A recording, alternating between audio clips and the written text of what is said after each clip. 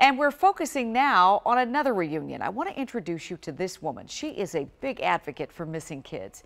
It's a cause that hits incredibly close to home. You see, Monique was kidnapped as a baby, and now 50 years later, she's getting the happy ending so many of these stories are missing. Delia Gonzalez has the story you're seeing first on WUSA 9.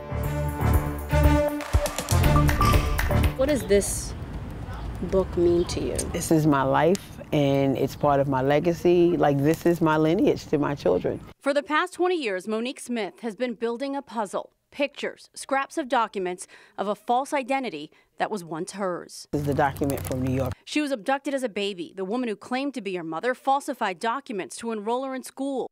It wasn't until Monique applied for a business license as an adult that she discovered her life was a lie. I've been a Jane Doe since probably 1967. My sister said the last time she saw me, I was 1. She said one day she saw me, and the next day she didn't, and that's over 50 years ago. It's almost like I've been living in captivity for over 50 years, and I'm finally free. And this is the sound of freedom. After sharing her story in a documentary and decades of work to find her real name, Monique found her real family and reunited with her big sister this past Saturday.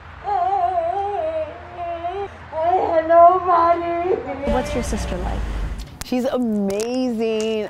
She's just like me, loud, energetic, big smile all the time. And looks just like you too. Yes. So with her final puzzle piece in place, Monique, who learned she has 6 siblings, begins a new life with a new perspective. I favor my mom, which means every day, all this time, I never saw my mother. I've been looking in the mirror for the woman that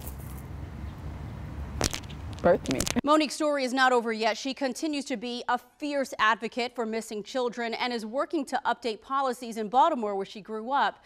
She says her story proves don't ever lose hope, because those missing kids may still be out there. Leslie? And there's one more child that we hope is still out there too. I want to bring your attention to Relisha Rudd. We've been telling you about her for years. She was just 8 when she disappeared. Relisha was last seen on surveillance video with a janitor from the D.C. General Homeless Shelter where she lived. More than 5 years later, we still don't know what happened, but somebody knows something. And if you know anything, do the right thing and come forward.